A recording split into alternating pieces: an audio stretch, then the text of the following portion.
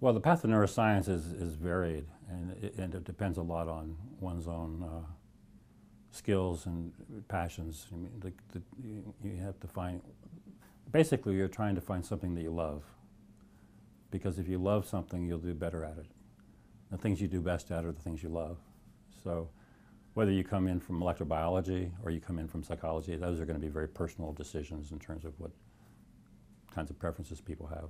But beyond that, one starts off by reading and taking classes, but then the big transition to neuroscience, to any kind of science, is the actual act of doing research. And that's essentially the transition from undergraduate to graduate school. I mean, it's a totally different lifestyle at that point. You move from being somebody who reads to somebody who does things. It's an apprenticeship.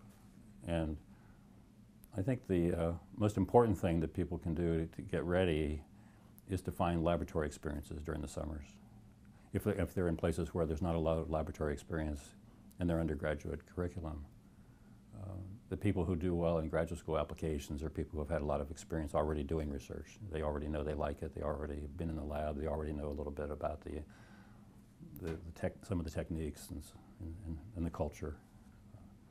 So I think lab rotations, lab experiences, volunteering in labs during the summer, that provides the key transition from the life of reading books and reading articles, which is an undergraduate phenomenon, to the real experience of becoming a scientist, which is an apprenticeship over many years in a laboratory in graduate school.